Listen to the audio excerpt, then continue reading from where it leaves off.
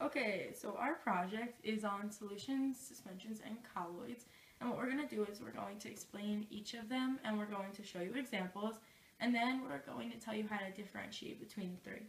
So to begin, we're going to make a solution, and a solution is a transparent, homogeneous substance. And what homogeneous means is that it appears as one uniform substance, although it might have two different substances in it.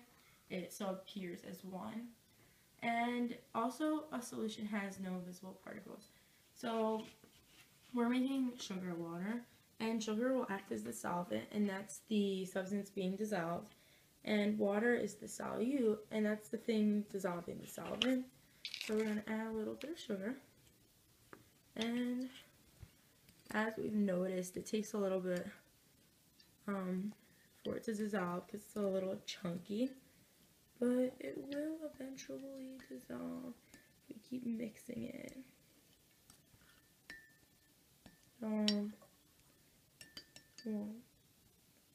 Okay, well, it's almost dissolved. It's almost there. Perfect. Almost perfect. Alright. So, in this, you just saw us put sugar into the water, but there aren't any visible particles in it because the sugar is mixed in, but you can't see that the sugar is mixed in, and that's what makes this a solution. Upon sitting, the sugar and water will not separate, which is, as you'll see, that makes it very different from a suspension. Alright, so this is the solution. Next, we're going to make a suspension. And what a suspension is, it's a heterogeneous substance. So you'll be able to see the different parts in it, and it contains visible particles, unlike the solution. As you can see in the solution now, it does not contain any visible particles. You can't see the sugar in it, but we'll be making a chalk water suspension, and you will be able to see the chalk particles in it. So now we're going to add some chalk to the water, and we're going to stir it. Upon sitting, the chalk and water will separate, and this is what it looks like after sitting a few minutes. You can tell by your eye if something is a suspension because you can see the particles in it. It's very difficult for you to probably see on the film, but as I see, there are many different particles in it.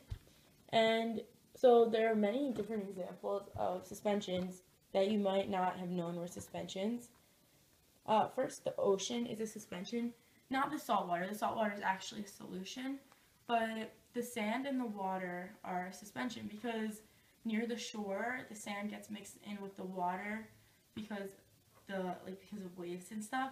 But the sand eventually settles to the bottom of the ocean, and that's what makes it a suspension because the sand is visible in the water, and then it eventually will settle out upon standing. And mud and smoke are also examples of suspensions. Now we will talk about a colloid finally.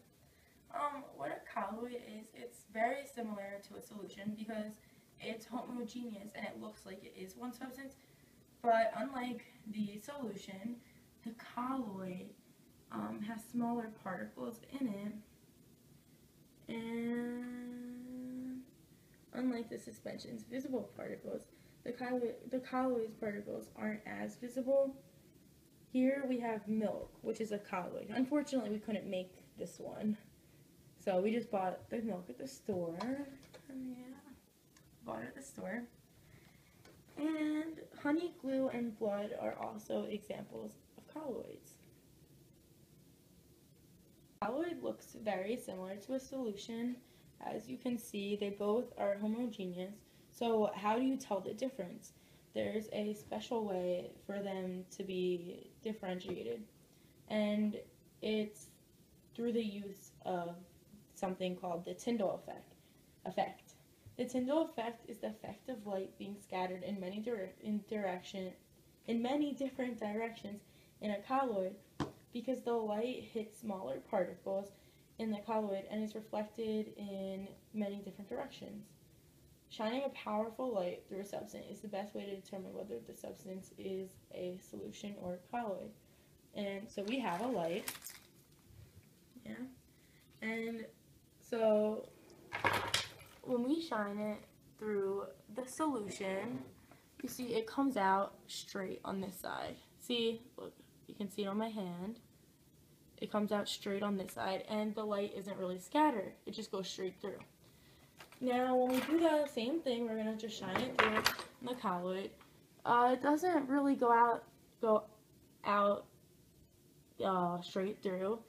As you can see, it's scattered in many different directions because the light is hitting the smaller particles in this colloid, and that causes the light to be reflected in a lot of different directions, so the light can't travel straight through. So when you shine the light and you see that it's reflected in many different directions, you can actually see it from on top of the view on top of the colloid as well. You see that it's like all around there. And so this is the Tyndall effect in action. And it's also why you can't use your high beams in the fog, as it's a very important lesson when you're driving.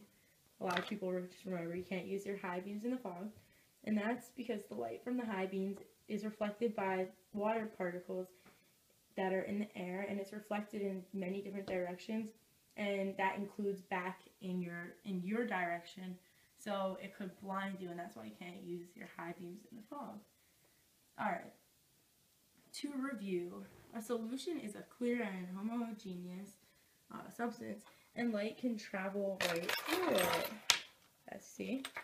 And a suspension is made up of visible particles and will eventually separate upon standing, as it has separated upon standing at this very moment. And lastly, the colloid is also homogeneous, and it looks kind of like a solution, but unlike a solution, it scatters light as seen through the use of the Tyndall effect. Alright, I know you didn't really have a choice in watching this, but thanks for watching it anyways.